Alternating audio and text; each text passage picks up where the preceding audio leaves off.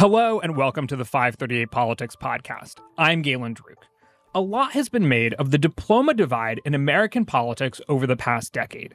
Voters with a college degree and those without moving in opposite political directions. What's perhaps less commonly noted is which side of that divide has the strength in numbers. Only 38% of American adults have a college degree, according to the Census. The composition of the electorate can change from year to year and place to place, but nationally, it is never the case that college-educated voters make up the majority. The so-called working class takes that distinction. And if you've been paying attention to politics lately, you probably know that in 2016, white working class voters shifted decisively to the right. In 2020, working class voters of color followed suit to varying degrees, though still giving Biden a clear majority of their support. Biden made gains with white voters in that election. This has left both parties with the understanding that going forward, a multiracial working class majority will play a pivotal role in their electoral fortunes. So why have we seen these recent shifts to the right, and what will both parties do to either capitalize on or reverse these trends? My guests today have recently published books about precisely that, but from opposite sides of the political aisle. Democratic political scientist Rui Teixeira co-wrote the book, Where Have All the Democrats Gone? The Soul of the Party in the Age of Extremes. Rui is here with us now. Welcome to the podcast. Thanks for having us, Galen. And also here with us is Republican pollster Patrick Ruffini, who wrote the book Party of the People, Inside the Multiracial Populist Coalition Remaking the GOP. Welcome to the podcast. Great to be here. It's really nice to have both of you in person, so thank you for coming on. I have to ask you first question. At what point did you two realize that you were writing very similar books from opposite political perspectives? I would say maybe 6 months ago. It would be my recollection of it. But I knew you were writing a book. I just didn't know they were coming out on the exact same day. Have you guys talked about it since? Hey, come on. Yeah. No, we've talked about it. Stop stepping on my turf. We haven't laid any nefarious plans for capitalizing on that. It's just a coincidence. But it was remarkable to look on Amazon and see Patrick's book, which I had been aware of, coming out November 7th. My book coming out November 7th. So, it's just serendipity, Okay. The universe works in strange ways. Not to put you really on the spot, but have you read each other's books? I have. I have read Patrick's book. Okay. I read it in manuscript before it came out. Likewise. Yeah. All right. Well, then you're experts on each other's work as well as your own. So let's start with this. Patrick, I set the stakes in a pretty basic way, just that there are more non-college educated voters than there are college educated voters. What are the stakes for the Republican Party as you see them?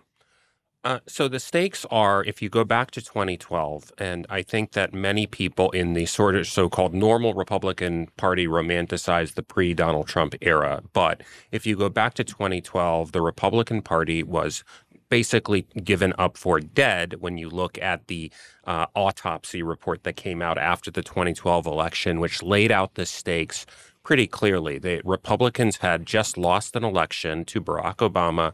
They themselves had expected to win. They lost pretty decisively, and they lost because of a decisive 80-20 loss among non-white voters. And you really had this surge in this idea that Rui talks about, right? The demography is destiny idea that as the country becomes more and more non-white, that the Republican Party is really going to struggle to adapt to a new era if they can't capture more of that support. So they come out with an autopsy, and 4 years later, Donald Trump goes and does the exact opposite of what the autopsy said in terms of appealing to Hispanic voters, and goes and actively turns them off, and yet manages to win with a coalition that includes more white non-college voters, more white working class voters, which he intended to get, but also doesn't seem to really drive away very many Hispanic voters before easing up on that rhetoric, and then he gets them, more of them 4 years later. So it seems like to me, the stakes are the same as they were when that autopsy was written. The goal is the same, to how does the party adapt to changing demographics in the country? But the solution turns out not to have been this sort of, well, we need to moderate on immigration or social issues. It seems to have been turning the party in a more populist direction. And Rory, what are the stakes for the Democratic Party as far as you see them? Well, I think the stakes are pretty big. I mean, this historically is the party of the working class, and we're now in a situation where not only have white working class voters turned against the Democrats in a big way, we're seeing a radical decline in margins, advantages for the Democrats among non-white working class voters. And it's interesting to think about that 2012 election, right, and how it was played both among Republicans and among Democrats. If you look carefully at the results from 2012, it's pretty clear that Obama wins that election partly because he adopts a populist tone against Mitt Romney, promotes the auto bailout, and he does quite well, relatively speaking, in the upper Midwest among these very same white working class voters, recovering a lot of the ground the Democrats had lost in 2010. But that was completely forgotten in the aftermath of the election. Not only the Republican autopsy, but Democrats summed it up as well. Okay, this is the rising American electorate. This is a coalition of the ascendant. What we have to do is put our feet on the accelerator and just keep on going. And the demographic shifts that are taking place, the way the country is changing will, in fact, grow our coalition. And there's really nothing to worry about in terms of the white working class. Well, of course, as we now know, there was a lot to worry about. The roof fell in on the Democrats in 2016 in terms of the white working class, particularly in the upper Midwest. And the result was Donald Trump was the president. Now, interestingly, as Patrick's pointing out, despite the way Trump ran in 2016 with that heavily populist orientation around trade and around immigration, had some unkind things to say about Hispanics, he didn't really suffer for it very much. In fact, if you look at the margins for Clinton as opposed to Obama, they were pretty similar. She didn't benefit that much from that. And then, of course, fast forward to 2020, we see the non-white working class bail out in a big way. And the Democrats, despite 4 years of Donald Trump, total shock to everybody. And if you look at for example, the New York Times poll that just came out, we see Biden leading among non-white working class voters by 16 points. That's really bad. Back in 2012, Obama led among non-white working class voters by 67 points. And even in 2020, it was still like 48 points. So this is just very noticeable, the way working class voters of all ethnicities are turning away from the Democrats. And if you look at the broad working class versus college-educated split, we continually see in polls now, they're essentially inversions of each other. And again, in the New York Times poll in those 6 key swing states, Trump up by 15 points among working class voters overall, and Biden up by 14 points among college-educated voters overall. But as you were pointing out, Galen, there are a lot more working class voters than college-educated voters. That's true all over the country, and it's true in every one of the swing states that are going to decide the 2024 election. So it sounds like you both agree about what has happened in American politics. Do you think that's fair? I think we come at it from originally from 2 different political parties, but I think our diagnoses are pretty compatible. And what do you think? So you describe, both of you, a situation where there's a cultural gulf essentially created by this diploma divide. What do you see as the principal divides that follow suit, right? Obviously, education is what you're saying is the root of it all, but expound on that. I think that there is a different shape of public opinion. I think when you actually analyze survey data from working class voters across the racial divide and specifically white college-educated voters. So at the outset, I really talk about this multiracial populist coalition. And when we talk about it being more numerically superior in numbers, what I define it as, it's the white working class plus non-white voters. Now, why throw all non-white voters into the same bucket with white working class voters? How does that make sense? Even the college-educated, right, non-white voter.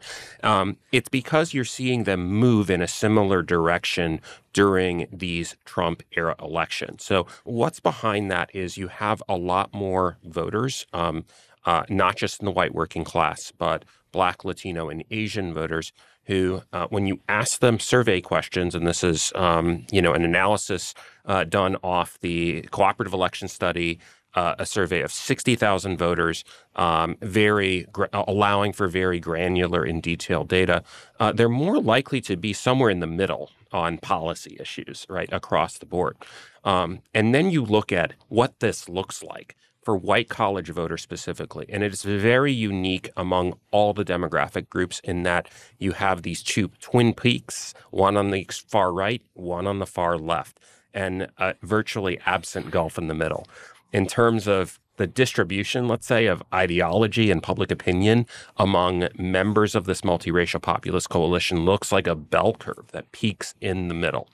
As a result, I think that there has been a tendency, yes, that Rui talks about on the left, to lose sight of where specifically large segments of the Democratic coalition are, both politically and ideologically. But would you suggest then that also the white college-educated Republican elite is also sort of more ideologically aligned on the right? They believe things about taxes or abortion or religion that does not jibe with that bell curve that you just described. Yeah, actually, this has been a hidden strength of Democrats, I think, over the years, that they've been able to have a coalition, right, that includes many non-white voters who are more moderate in their beliefs. And you have a substantial, about 22% of the Democratic primary electorate is Black. They are overwhelmingly, I would say, there's a fair amount of liberals in there, but they're overwhelmingly 60%, I believe, either moderate or conservative, which serves as a counterweight to sort of more ideological candidates. As a result, I think, this is what nominated Joe Biden. The problem is, I think Rui talks about is when it comes time to govern, right? Are those priorities being reflected in the so-called shadow party? When you talk about an issue like, the fights needed to fashion, let's say, the Inflation Reduction Act, and it was all the climate legislation that there are all the climate provisions that made it, but not the social spending. Well, who is in favor of those climate provisions? It is primarily upper class Democrats. Who was more in favor of the social spending? It was, like you mean it a is child across tax the board, credit or right? something It was that. across the board, across the party. So oftentimes in governing and in terms of how the party presents itself between elections, it is dominated by that college-educated intelligentsia. Yeah, I mean, if you look at, it does go across a wide range of issues about race, issues about gender and gender ideology, crime, immigration, some stuff in the schools, and of course the climate issue. It's very clear that the white college-educated liberal component of the Democrats, which punches way above their weight, is so influential in the shadow party. Their views on a lot of these things are just so different than a lot of the working class people who still support the Democrats to some extent, but obviously they're bleeding support there. I mean, take Hispanics, for instance. I mean, one conception of Hispanics that was so common in the teens among Democrats is these are immigration voters, fundamentally, and they should be thought of as people of color. And we saw in the late teens, and certainly with the George Floyd summer, this sort of conception arose that if you're non-white in America, you live in this kind of dystopian hellhole, right? This is a white supremacist society shot through with structural racism. And actually, if you ask Hispanic voters about this, particularly Hispanic working class voters, they don't believe any of this. They believe racism is fundamentally a matter of individual discrimination, not a society that's structurally racist.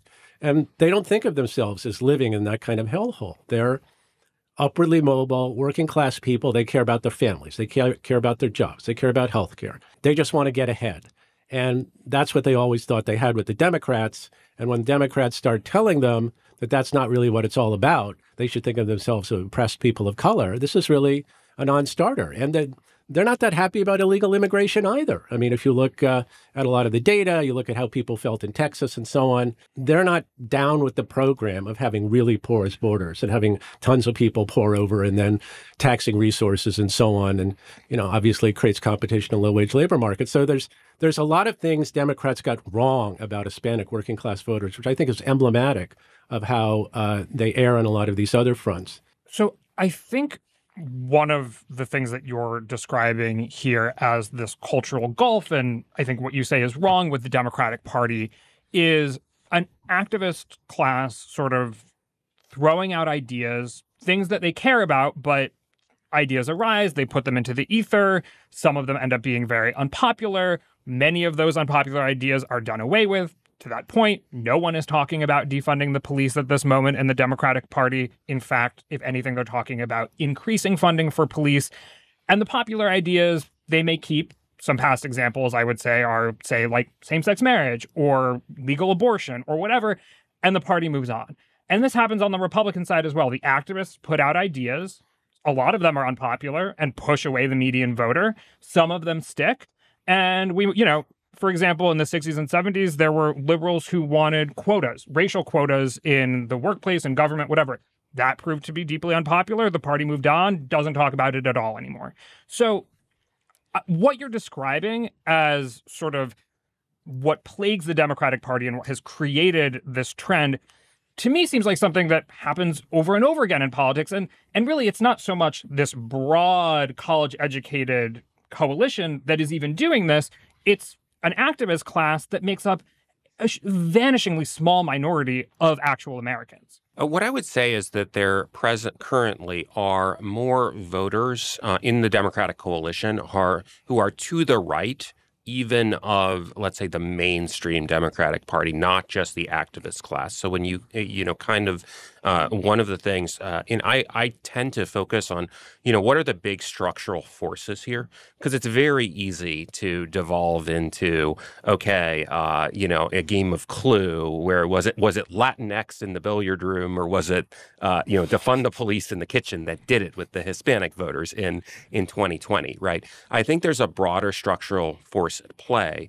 Is that when that point, I should say, right, the data seems to suggest that it was more pandemic-related issues, the economy, right, and not shutting things down that appealed to Hispanic voters, as opposed to the BLM protests of the summer pushing people away. Exactly. But I do think that, and that, by the way, is in my own polling, shows the economic focus specifically among Hispanic voters is very high, much more so than the social issues. I think it's a myth.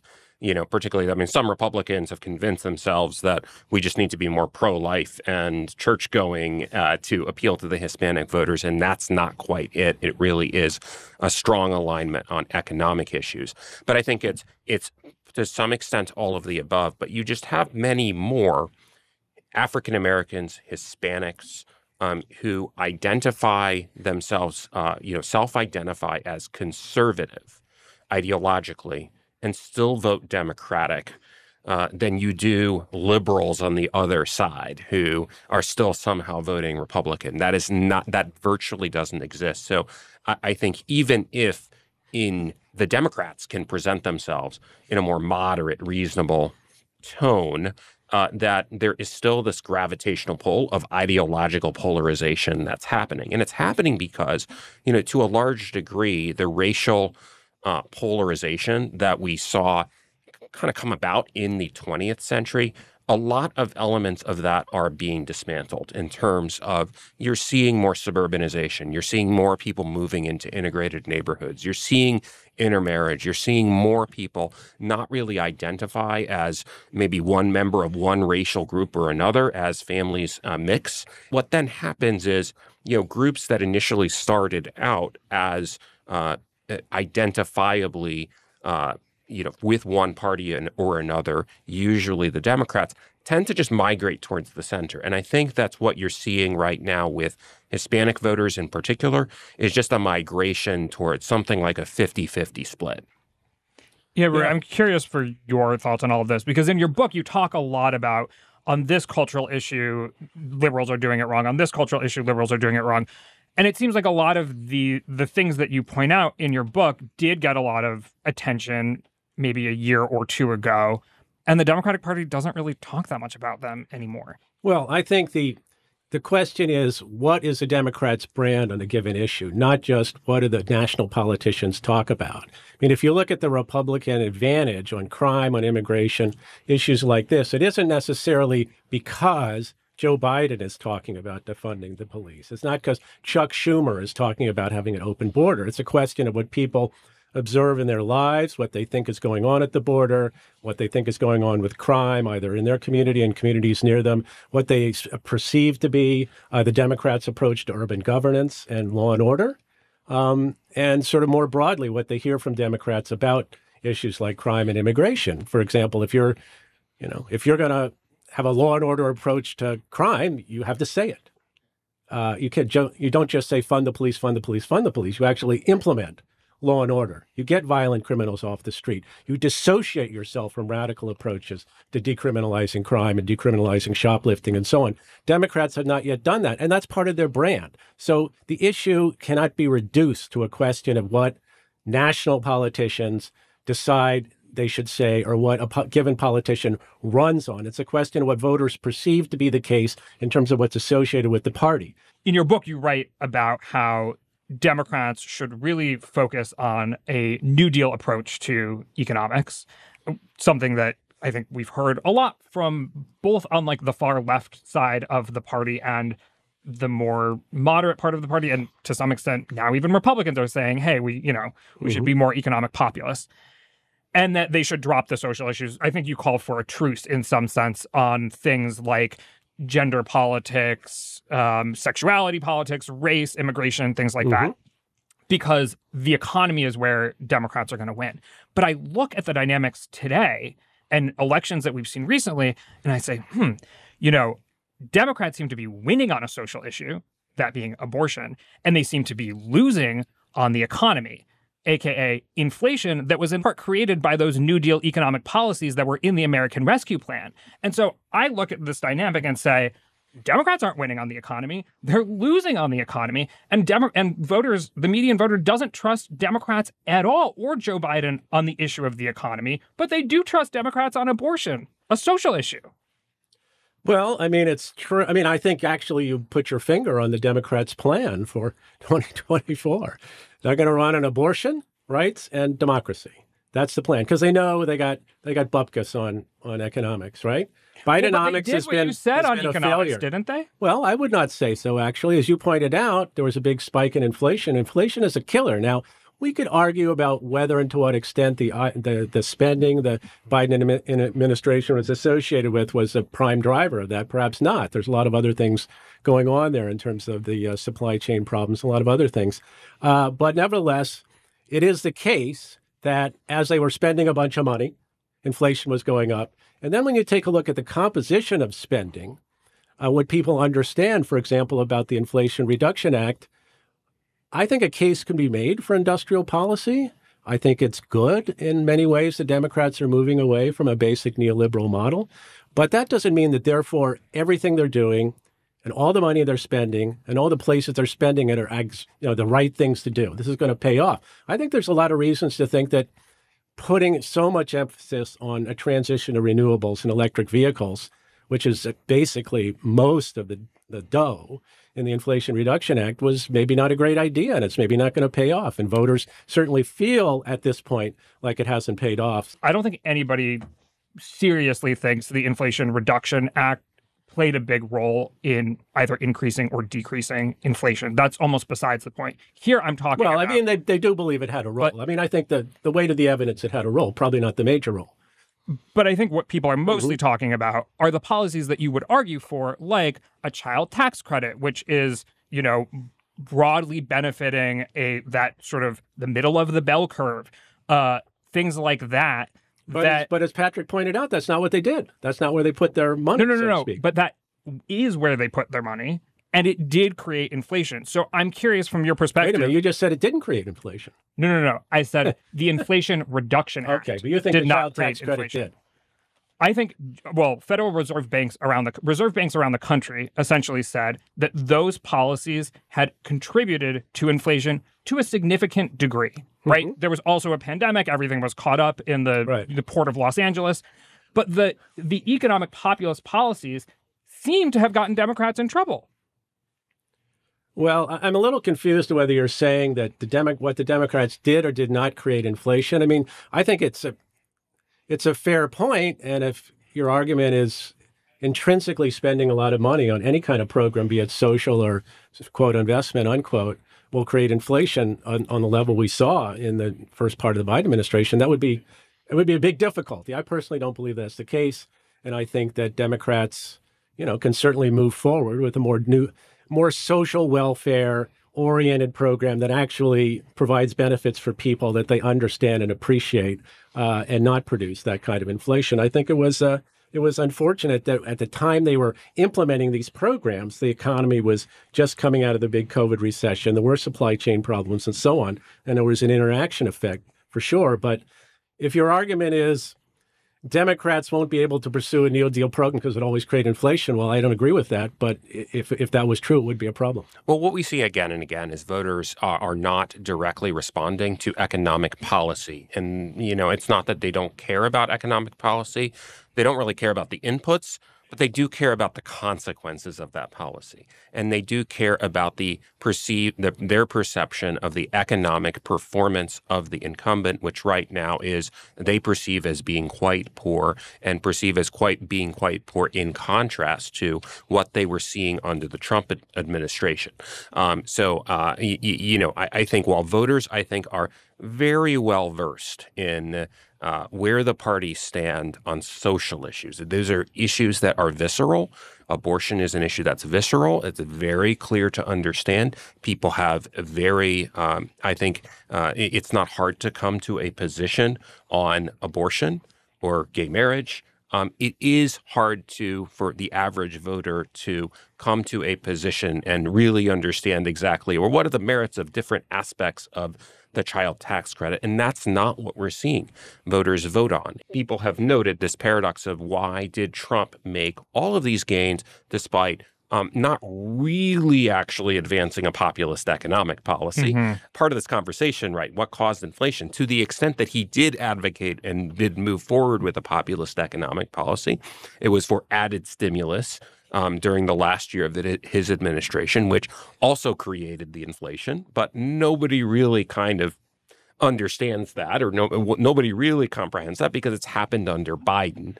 But nonetheless, I think, it really, on the economic questions, it is a question of performance. And it's also, frankly, a question of vibes, right? I mean, you look back at somebody like Bill Clinton, who, was so natural in his ability to connect with the average person and their daily economic struggles in a way you did not see that from Hillary Clinton. I don't think you even, with Joe Biden, right?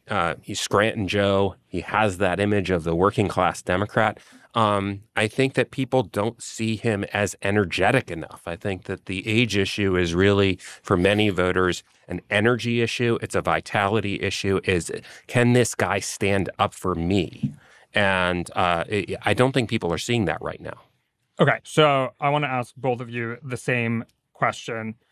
Patrick, let's maybe begin with you. You're coming from a position of you want the Republican Party to keep the gains that it's made amongst this multiracial working class coalition, which is just the majority of the country, and expand on them. How do you think the Republican Party should go about doing this? And then we'll ask how the Democratic Party should go about reversing that. Sometimes it's luck, right, that has created, and the circumstances that have created this coalition. But in terms of what are the levers that a political party can reasonably push to make sure this moves forward? I do think that, to an extent, that the wind is at our back in terms of probably gradually rising support among Hispanic and other non-white voters, gradually sort of a slight unwinding perhaps of the huge Democratic margins and majority among Black voters, which are really concentrated especially among older voters, and as you see, generational replacement. So I think in that sense, the wind is at our back and it's steady state, right? And they're not, because it doesn't seem like in many ways, policy-wise, they're doing very much to advance this realignment. Now, wait till your answer is do not. I'm not sure, right? I mean, I think it's actually, I'm less certain of what they can do from a policy perspective, because it doesn't seem like voters are reacting very much to the policies specifically that they're putting forward. Now, what I would say is you have to deliver for your coalition, right? So I think that it becomes very difficult, and it becomes very difficult, I think, and hard for Republicans if they came back into power with a trifecta in 2025. And the first thing they did was, okay, we're going to reform entitlements now. I think they would probably seriously endanger those gains. So it's really about, can we avoid missteps, even though, yes, from a substantive policy angle, you do need to reform entitlements. It's just, if it's agenda item number one, in the same way that it was agenda item number one for George W. Bush when he came back after a big reelection, then they're, going to some extent, lose the initiative with voters. Okay, now it's time for me to pick on you. Your answer is nothing, just don't do entitlement reform. That's your only answer to how the Republican Party can keep or grow gains with a multiracial working class coalition? I think that continuing to, advance, look at, I think looking at the issues where Republicans are, more in agreement with the mainstream of African-American, Hispanic opinion, and continuing to, have the economic focus that they had under the Trump, at least his economic message and his economic focus does seem to have resonated. Anti-free trade, anti-China, I think kind of like onshoring. What are the areas? Partially, yes. What are the areas where the Republican Party is currently out of step with majority public opinion of African-American and Hispanic voters where you could see it shifting?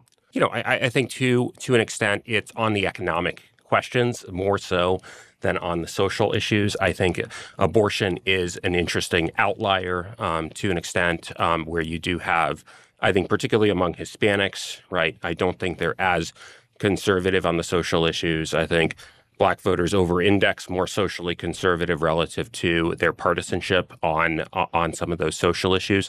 So I think certainly getting through this phase where, states are working out what to do and that is a contested issue, I think is something that Republicans need to get through. Okay. Rory, having heard all that, what do you think Democrats need to do to reverse these trends? We're at a stalemate. We're fighting between the 50-yard lines of American politics. And one way I always think about it is, well, look, if the Trumpified Republican Party is so terrible, so awful, so beyond the pale, so against everything that's good and decent in the world, why can't the Democrats beat the heck out of them? And they can't at this point. I mean, for a lot, because of a lot of the trends we've been discussing, there has been a ceiling on their support. We are fighting between the 50-yard lines. So our broad diagnosis is Democrats have done best historically when they're the party of the common man and woman, of the ordinary American, the forgotten American, when they're a party that stands for national unity and national advance. And that's not the image the Democrats currently have. So the question is, how do they get there? I think broadly speaking, they want to move to the center on cultural issues and more emphasize they're a party of unity and equal opportunity, of anti-discrimination, but not of equal outcomes. They're, for a secure border, they're for law and order, in the immortal words of Tony Blair, tough on crime, tough on the causes of crime. There's a lot of ways Democrats could move to the center on cultural issues, and exactly how to do that, and exactly whether and how much to have sister soldier moments, that's something we could debate. Democrats have succeeded best when, as I say, they're the party of the common man and woman, and they're a party of getting things done, of building up America. So I think that would be a better approach than what they're currently associated with. Now, yes, people will say, but look at what Biden did. Isn't that what you had in mind? Well, some of it, yes, some of it, no. But I mean, my God, they've been talking for 40 years about how awful the neoliberal model is and how it's screwed the working class and people in communities all over the United States. You're not going to fix that in 3 years or 4 years. It's going to take a long time. And to do that, you need a broad-based, dominant coalition that can implement those policies over a significant period of time. And you just have to face that. And you have to be very cognizant, therefore, what is the effect of your policies on ordinary people? And you would be very cognizant about being in the cultural wheelhouse of most voters. I noticed some differences in terms of how both of you thought your parties should pursue the working class. One was on economics, and your argument, Patrick, was the Republican Party doesn't need to go fully maybe to the center or center left on economic populism in order to win working class voters. because the largest part of the multiracial working class coalition that Republicans are going to be able to make gains with going into the future is Latino voters who are skeptical of handouts and approve highly of the American dream, the general idea of the American dream, which is work hard and move up the ladder and don't take handouts. And Rui, I noticed that in your book, you talk about economic populism as a way for Democrats to reinvigorate advantages with the working class. So there seemed to be some divide. Like, you thought that the party should go further to the left on economics. You thought the Republican Party doesn't really need to go further to the left on economics. You also said the Republican Party should talk more about race and not be worried about talking specifically about race and challenges in America based on race. And Rui, you said the Democratic Party should not talk about race, basically. I am curious to hear, and obviously maybe the two parties should do different things based on where they start from. Talk about this. So I think the overarching thing, right, the Republicans need to do is just be sane, right? I mean, and particularly when these, you have, governors like Glenn Youngkin, governors like Brian Kemp, who are perceived as, being strong managers and strongly competent. And that image, right, is going to lift their political, and we've seen that kind of reputation and image really lift their political fortunes across all demographic groups because they are perceived as handling the situation well. Many aspects of the Trump years were very chaotic, and the MAGA Republicans, right, the non-Trump MAGA candidates who don't quite have his same personal appeal to the working class, are seen as more chaotic, less competent, and as a result, get less support across the board. There seems to be something special about Trump in getting marginal voters to turn out, especially marginal voters of color to turn out and vote actually for Trump. Like, the most reliable Black and Hispanic voters are more inclined to vote for Democrats. But Trump does something different. I don't know if it's his personality, sort of I think you describe it as almost an aggressiveness or whatever it may be. But Glenn Youngkin doesn't have that.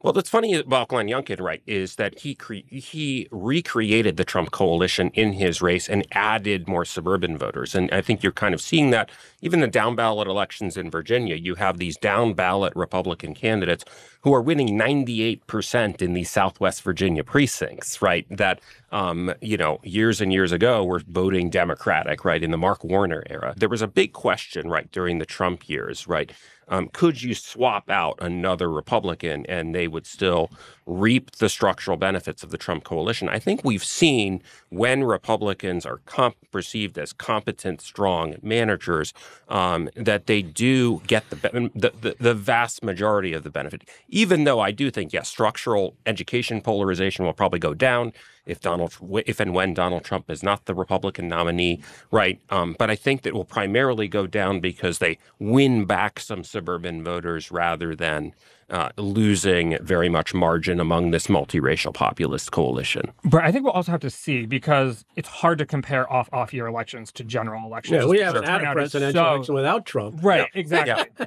For quite a while. I mean, I think what America's thirsty for is a common sense normie voter party. That's what I think.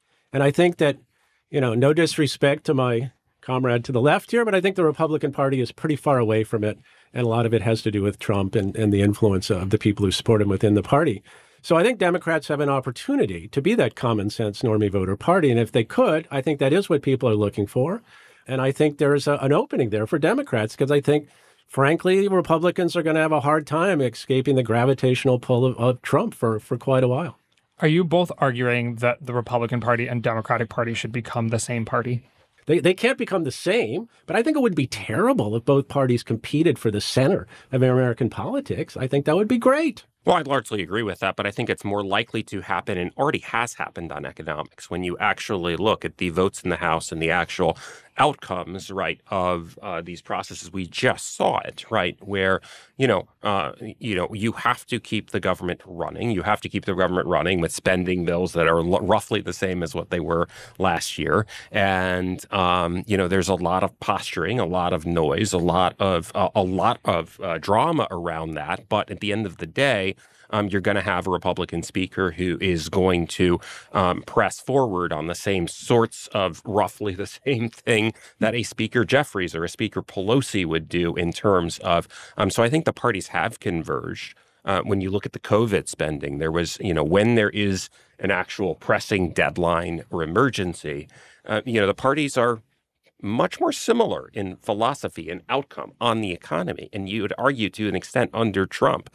Trump made that, whereas before, right, with a Paul Ryan, Mitt Romney style economic agenda, there was a real clear contrast on the economy, one that largely did not benefit Republicans. On the social issues, I think they'll continue to remain divided because partisans have sorted themselves, right, naturally into voters have kind of sorted themselves around those issues. So it's going to continue to make sense for the parties to service those constituencies. Yeah, I think the convergence in economics is, obviously there's a long way to go, but I mean, Trump really did blow that up. He blew up the Republican Party's commitment to free trade, to orthodox, free market economics. The government is best that governs least. So I think Republicans are sorting that out. There's still a lot of people in the Republican Party who want to go back to the way things used to be. But I think that ship has sailed. And I think Republicans are now in a space where they're trying to figure out their version of post-neoliberal economics, just like the Democrats are trying to figure out their version of post-neoliberal economics. But I don't think there's any going back to the previous kind of debate between government and no government. So I'd asked you to come at this from the perspective of this is what the parties can do to be majority coalitions. But there may well be people listening who think, well, that's not the only goal of politics, to just win as many people as possible, right? I mean, you look at what's happening in Argentina right now, and it's like, okay, you just give everybody money every so often, and you create a disaster with inflation, but maybe you win an election in the near term. So there are probably folks on the left listening who say, okay, you may not think that the interventions needed to address climate change are popular, but they're really important. And there may be conservatives on the right listening saying, well, you're saying Republicans shouldn't pursue entitlement reform. Well, then you're asking for the country to sort of, with its eyes wide open to the problem, go bankrupt. And so you're both describing situations that may be politically feasible or politically appealing in the short term, but may not actually address the challenges that the parties see in the long term and the reason there frankly are parties to begin with. I mean, that's always the tension and the conundrum, right? Doing what is right in the short term to win an election, right? And then the contrast between what is right on a longer time horizon. My position would not be don't do anything about Social Security, but it is something where if you're going to do it, try to do it with bipartisan support. And it partly depends on, I would say it partly depends on Democrats, right, being willing partners in that. I mean, we're going to have a stronger solution to the entitlement crisis if it's something that, both parties can agree on. The question is, in Congress, nothing really gets done without a pressing deadline. And that pressing deadline is a few years away. As chaotic as that seems, I think that's the reality of how anything is going to happen, is that, when there is a crisis, for long stretches of time, nothing happens. And then COVID happens. And it's kind of like the situation where, there are some weeks where decades happen, right? The old Lenin quotes. And all of a sudden, all these things get done. So I think that, with those longer term challenges, I think that's more than likely what's going to happen.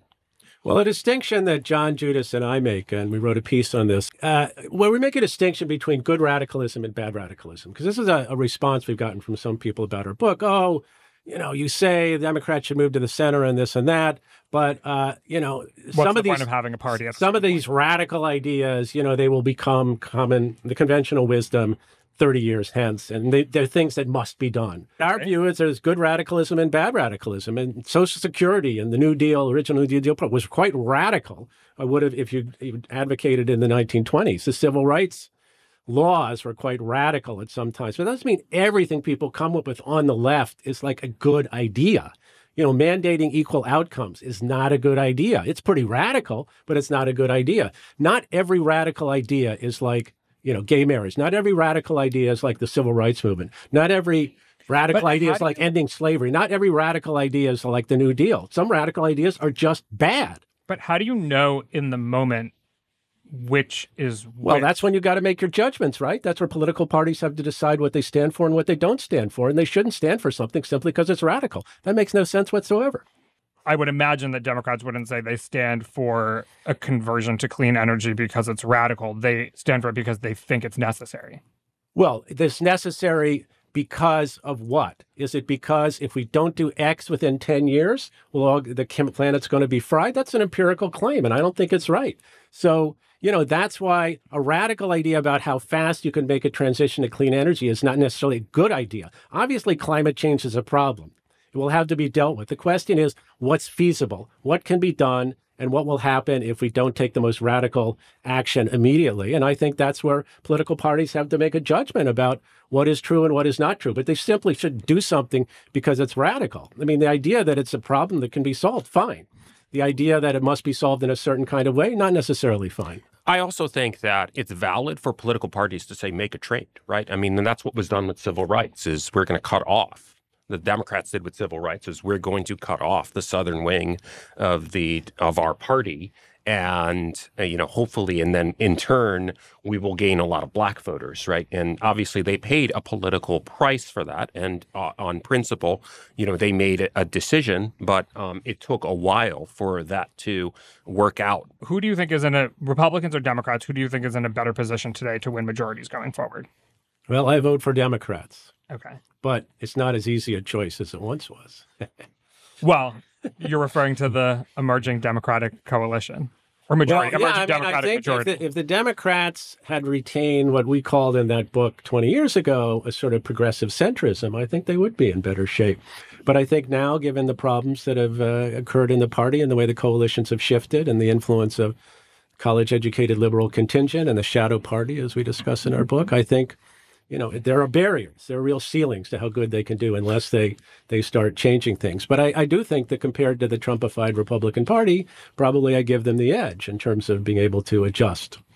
I think we're at an inflection point where it was the Democrats and it may start to be the Republicans, particularly if, right. But, if particularly this New York Times Siena poll actually were to come true, and that is obviously a long way off.